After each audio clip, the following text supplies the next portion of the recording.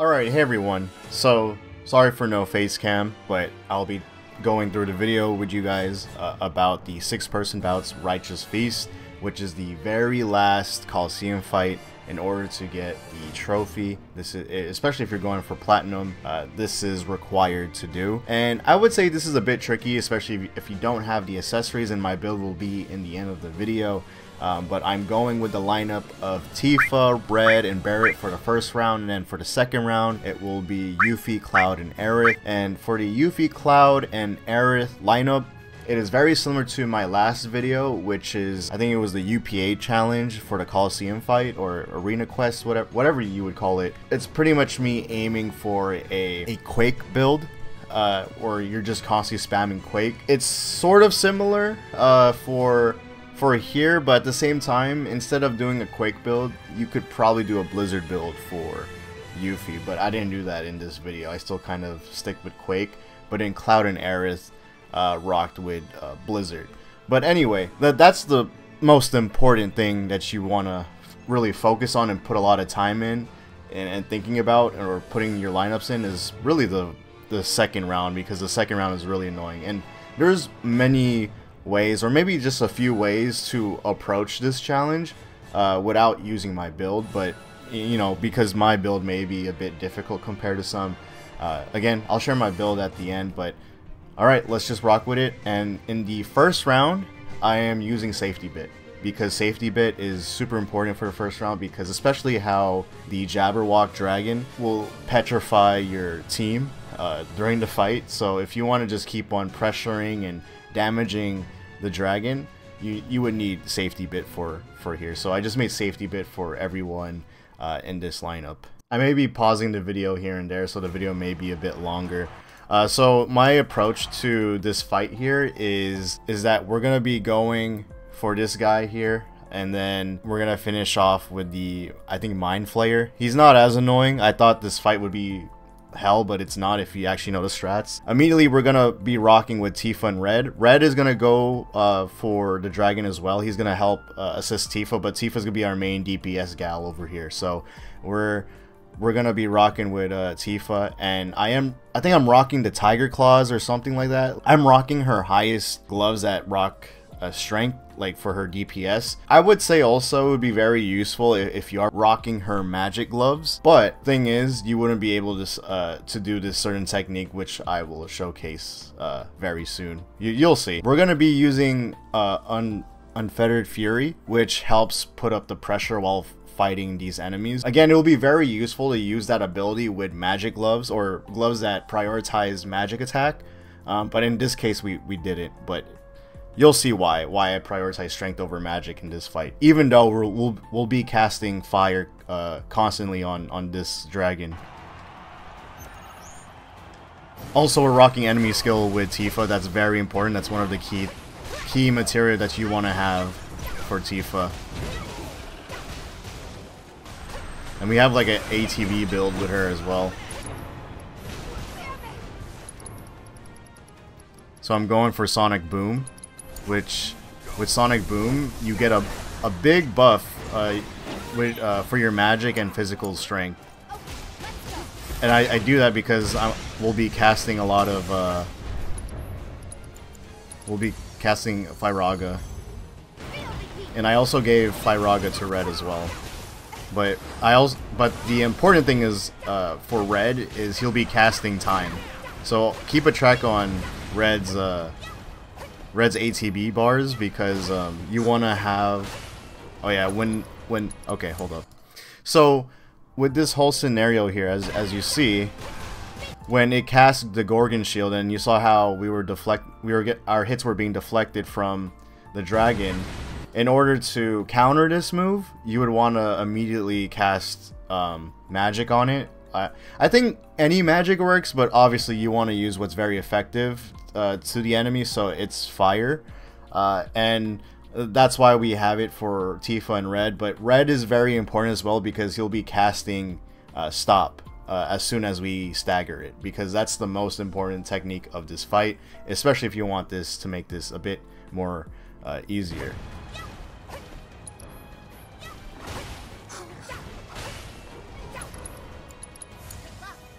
I just shot Fyra and not Firaga because I was conserving my ATB bar with Tifa. I didn't want to use the whole 2 ATB bars because you use 2 ATB bars when casting the tier 3 magic.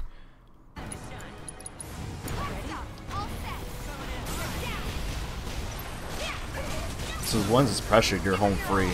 You could honestly do this fight or the first round so quickly, but things kind of went. There was some weird random stuff happening where the Mindflayer all of a sudden aggro towards red. I don't know why. Typically when you're in this fight that wouldn't happen and you're able to get the Jabberwock immediately, but since that happened we kind of had to stall time a bit.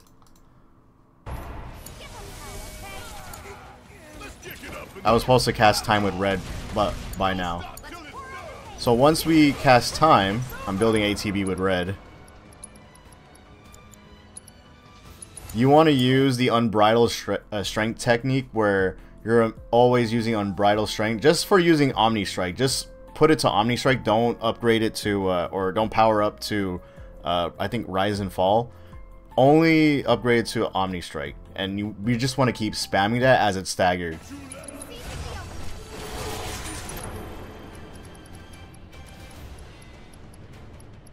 Oh yeah, and then we're also gonna having that buff with Sonic Boom as well. Here, wait, let me just replay it for you guys. My apologies.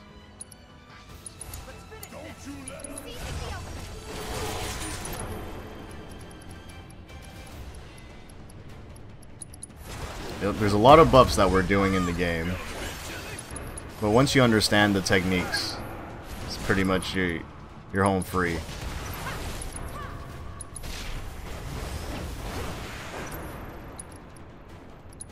You could honestly do this in one whole sitting, but since the Mindflayer messed us up, we weren't able to fully utilize Omni Strike and defeat the Jabberwock in one sitting, unfortunately. You don't want to stall too much time when it comes to this, so always focus on trying to take down the Jabberwock before you go towards the Mindflayer or fight the Mindflayer.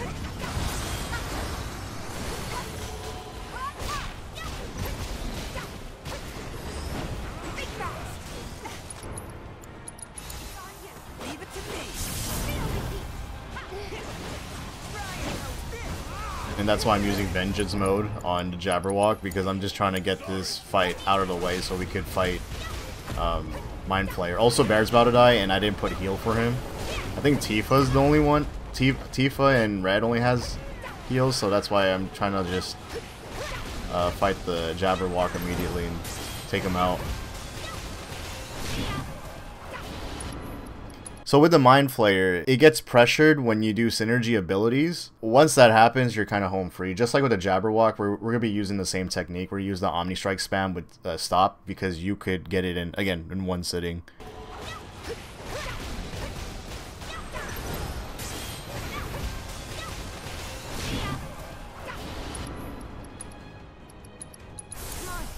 Also, by the time you're done fighting a Jabberwock, you should have a synergy ability that Red and Tifa should be using while you're providing DPS with Barret.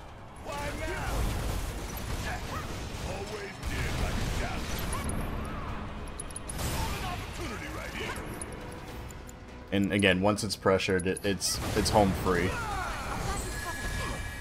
And we also healed Barret just in case.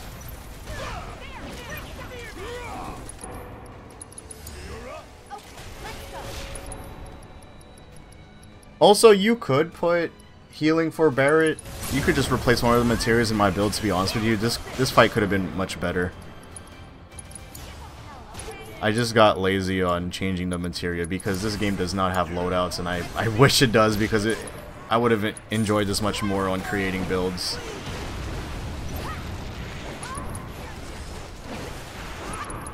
So, same thing. Literally the same technique. And the reason why we prioritize the gloves that have physical strength or physical attack is so that we could defeat the boss in one sitting once it gets staggered. That's really it. Now this is the main fight where you really want to focus up. Sometimes you're gonna get lucky on here, but for the most part, this is a trial and error thing. So remember to like really focus up, because this is a fight where you could easily mess up. If one move goes wrong in the beginning, then it could change throughout the whole entire round. And what we're gonna do is ATP boost Yuffie and Aerith, and because we want to aim to get Radiant Ward and Arcane Ward, and also have enough for Yuffie where she's able to do abilities such as casting haste on her, so that she could gain a lot of ATB, and potentially also get Doppelganger, or have her boomerang, or I guess her shuriken, to prioritize elemental weaknesses on them.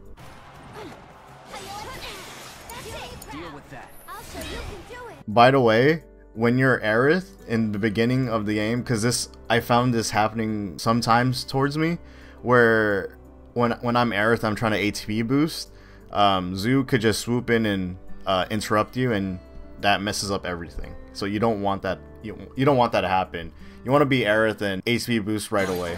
Don't overdo it.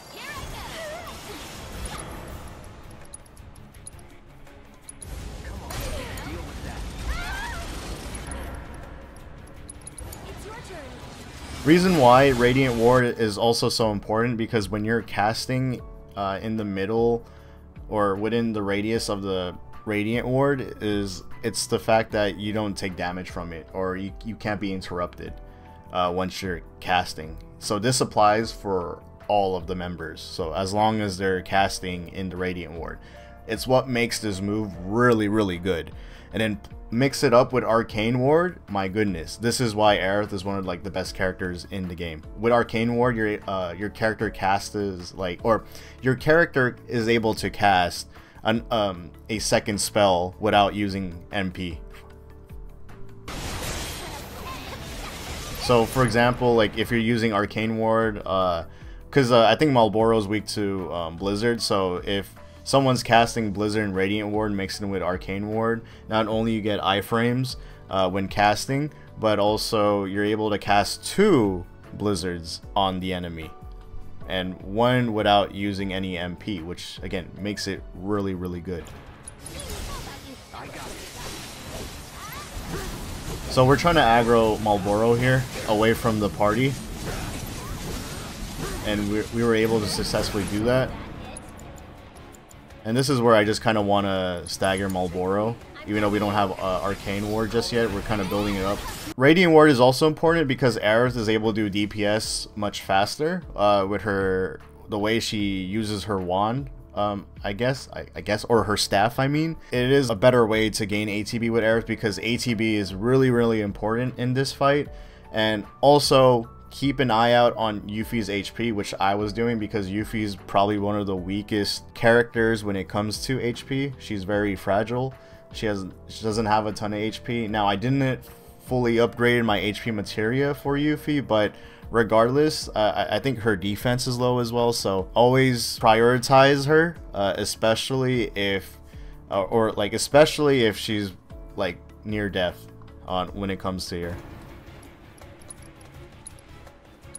So we're casting Arcane Ward, but with Yuffie, we don't have heal with her. You could honestly take out fire and poison for Yuffie in this fight. I don't know why I didn't think of giving her heals. Kind of a dumb move on me. Again, it's like sometimes when I'm making these builds, I sort of brute force them. Now this is the annoying phase because of I think Zu casting the AoEs, and also this move called the Fire Prison or something like that. And I think in order to counter this, which I didn't really have a decent build for, neither is all my elemental materia maxed. Maybe it's not maxed. But if you want to counter this, I think if you have elemental materia slotted on your armor slots, and then if it's linked with arrow, you should be able to tank and absorb the elemental attacks like the tornadoes and the wind AoEs from Zu while fighting Malboro. but I didn't do that in this fight, so that's why it's gonna be an interesting fight to showcase to you guys. So I'm using, yeah, I'm also doing the same strat from the first round on stopping, using stop. Yeah, it is horrible.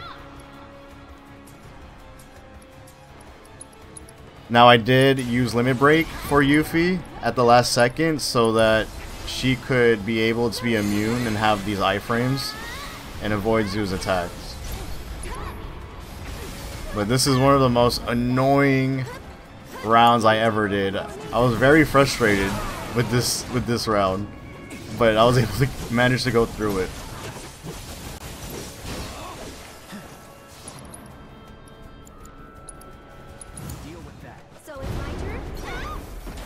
See, it's just so annoying with Zoo doing that.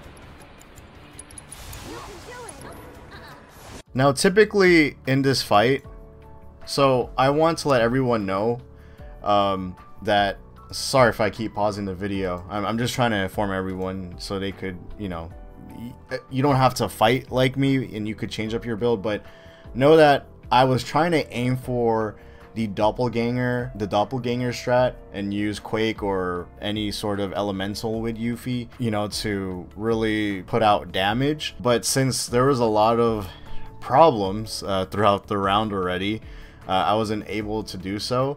So I was really relying on Cloud and Aerith to be casting Blizzaga, and Aerith is kind of like our main girl here, where she's gonna be supporting us with heals. Also, she does have the empowerment buff, which you're able to provide physical, like a physical attack buff or a magic buff to your party members, which is very, very important. And I do recommend giving Yuffie Blizzard or something like that in this fight, so that Aerith could cast empowerment to Yuffie, and Yuffie is able to use Doppelganger and Blizzard towards these enemies. More so to the great Malboro, since Malboro is the really annoying one. Well, I mean, they're both annoying, but Malboro is the actual threat here. Deal with that. So it's my turn? But I wasn't able to do that in this video. This is why it's a very interesting showcase.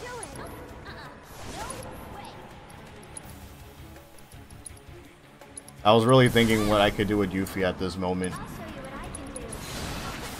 But like I said before, always try to like build Yuffie up with the doppelganger. So this is the move that gets really annoying, because and the strat I was when I was trying to figure out this round, the strat was to just always try to constantly pressure or stagger or stun the great Malboro.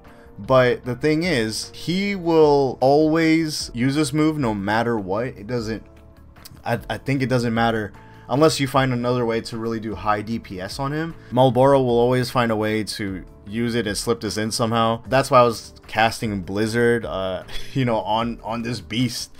But yeah, this move will be annoying because it will always put down your health throughout the entire fight or for a certain amount of time, which is gonna be a pretty long time. So which is why Aerith also has Magnify and heals, and I'm always using her Limit Break with Healing Wind a lot of the time. I don't bother casting Regen because that barely helps, so I just always cast a Kyuraga at a certain moment throughout the fight.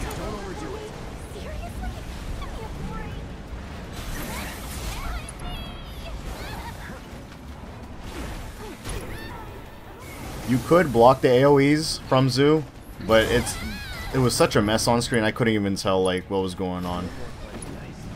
And unfortunately Yuffie died as I was on the command screen. So we do have Raise with Cloud. I do recommend also putting Raise for Aerith, just in case. If that's possible. I forgot how the build works. And then during the middle of all this chaos, Zoo is casting Swan Song, and you never want to make Zoo be chilling with Swan Song, because once Swan Song is over, if you're not able to do damage on the left wing and right wing, because you're supposed to eliminate those two to stop its ultimate, because it will one-shot your party members, and you don't want that to happen too. Remember when that happens. And sometimes camera doesn't focus on Zoo when using Swan Song. It depends on the situation, I guess, because sometimes the camera is kind of weird in this game, and if you're doing moves or whatever, the camera doesn't focus on Zoo if it's doing Swan Song. The game tries to focus on Zoo because this is such an important move to know that, like, hey, you're about to die soon. Sometimes the camera bugs out and doesn't focus the camera on Zoo because you're doing so many attacks all at once that yeah, the camera just bugs out. It's weak to lightning, so we'll be using Cloud and Aerith in this fight. I mean, also if you have synergy abilities, or most likely like you should use limit breaks if you can, because it will be tough while you're fighting Malboro and then King Zoo manages to sneak in a Swan Song at the last second, and you don't want that to happen at all while fighting Malboro. Like, just take him out immediately when this happens. Well, I mean, stop the Swan Song, I mean. But our priority is still stopping Malboro, because Malboro could do weird debuffs to you, which you don't want to do, or have, I mean. Also, I was about to say, I think I am rocking immunity from being a toad. Aerith is rocking a ribbon, and you earned that from the UPA challenge, and then Cloud and Yuffie are rocking the white cape, which grants immunity from being a toad. Because Malboro's the only one that is able to, like, in this fight, that makes you into a toad. If you do mess up, obviously. You just never want to get hit by, like, any sort of breath from Malboro. Carry on. Come on, team. You picked the right turn. Ready to mess them up. So Malboro was almost dead, and I was quite relieved seeing this, but you never want to sleep on the opponent, so I was just trying to get this over with at this point. Yeah, casting Faith on Cloud to see if I could... Or, actually, Yuffie, what? Okay. I guess I'm building up for Yuffie now, because I think I'm going in for using Quake. Because when you use Quake, you're able to keep stunning Zoo. And this is so annoying with the prison attack. Don't let me down. Don't overdo it. I'm coming.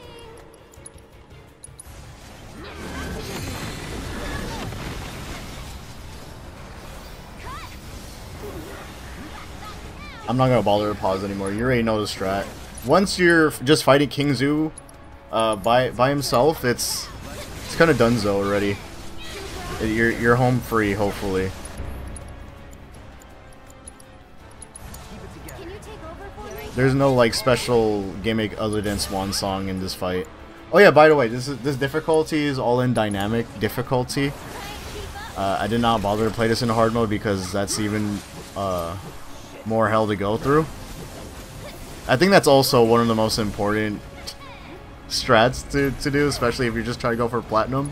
You don't get punished for changing the difficulty to easy or normal, so I just showcasing the dynamic difficulty to see how it is on and showcase it to you guys how the mechanics are like, because I think they all play differently, because I know hard mode has different mechanics. It's somewhat like a little bit different mechanics to go through on hard mode compared to normal mode. So dynamic difficulty is at its dynamic difficulty is maybe similar to normal as well, but it's not as gruesome compared to hard mode. I won't let you down. Keep up the pressure, okay? Let's finish this. I guess this is a little, I'll say my little goodbye, but I hope you guys enjoyed the video. Remember to drop a like and subscribe. If you're enjoying these guide videos, let me know. I'll continue to make more. I'm still working on my platinum. And yeah, I told you this was an interesting video, right? Considering I didn't use the elemental materia build. Also, again, this was my first time. I was able to do this in 5 minutes, but we were yapping for like 20 plus minutes. My apologies, but I had to run it down for y'all. But I hope you guys enjoyed the video.